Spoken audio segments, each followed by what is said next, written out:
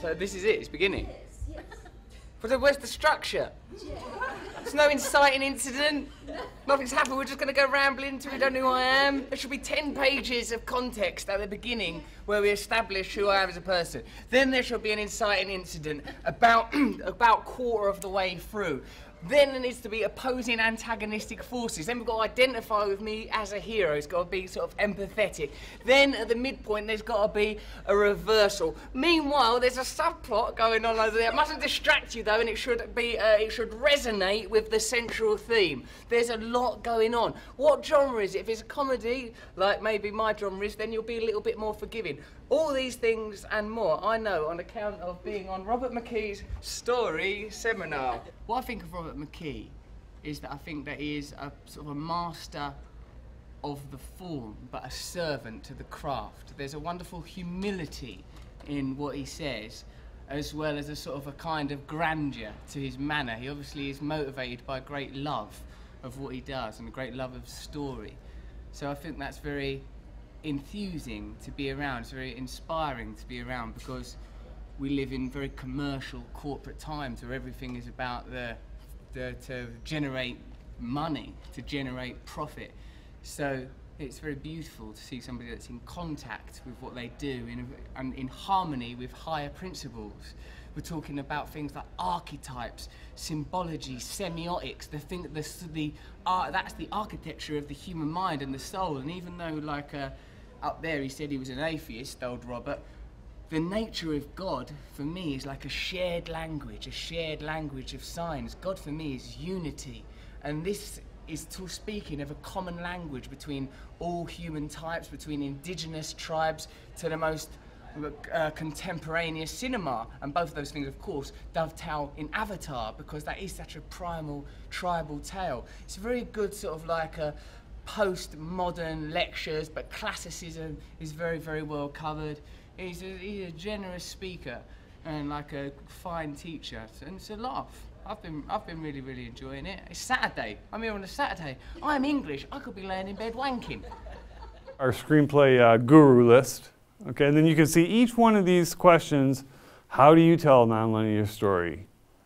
How does story take flight? Story session part 1, 2, 3, all the way down. All these different endings and exitings.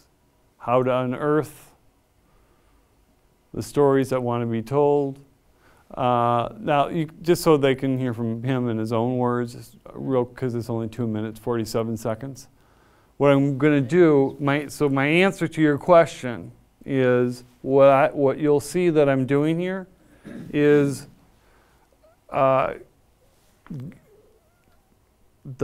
best thing, in my opinion, that you could do for a student isn't to say why my theory is better than anyone else's theory and explain why, but it's to empower every future storyteller out there to become their own guru and expose them to the top screenplay gurus that are out there. And then after you've done that, then let's go to the ones that aren't even the gurus. Let's go to the ones that are actually telling the stories. And then we have playlist after playlist after playlist of them and how they work, and you're hearing that in their own words. So that to me is a comprehensive way.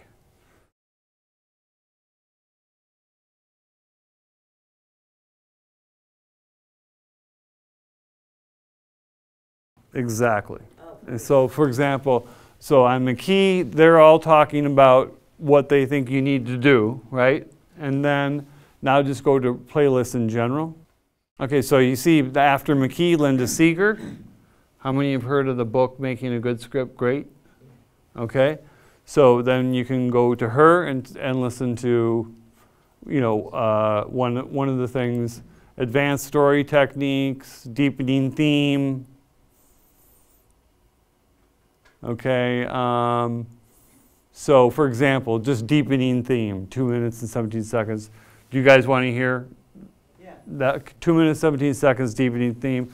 Just giving you little 2-minute clips of whoa, there's a lot of advice out there. There isn't one guru, and I want to hear what they all have to say. And then after I hear what they all have to say, then I'm going to go to my favorite writers and hear what they have to say about their craft and how they work in their own words. Do you want to show that?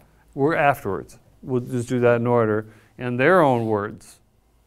And then, you know, now we're starting, in my opinion, that to me is where you're really not getting into a rut of where you were told this is the person that knows everything, you followed that, and you know what?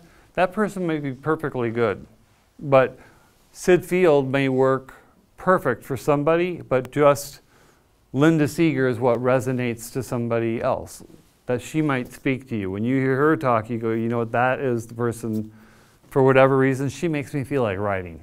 You know, she's motivating, she's motivational to me. I like her take on it, and so I want to watch more of her than the other ones. And then the next place we'll go to after we just get a little smattering of the gurus, then we'll go into showing you the playlist without going into each of them, because I have hundreds of them, of the best writers in their own words, literally hundreds, and adding to them, you know, weekly.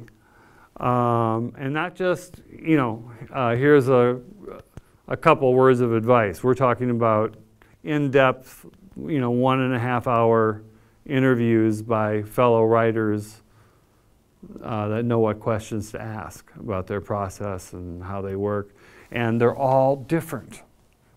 You know, if there was one way, this would be a very short class and very easy to teach. If there was one approach, one way to do it, everyone did it the same way, and that's it. But that's not the nature of the arts. And that diversity is what makes the arts so interesting.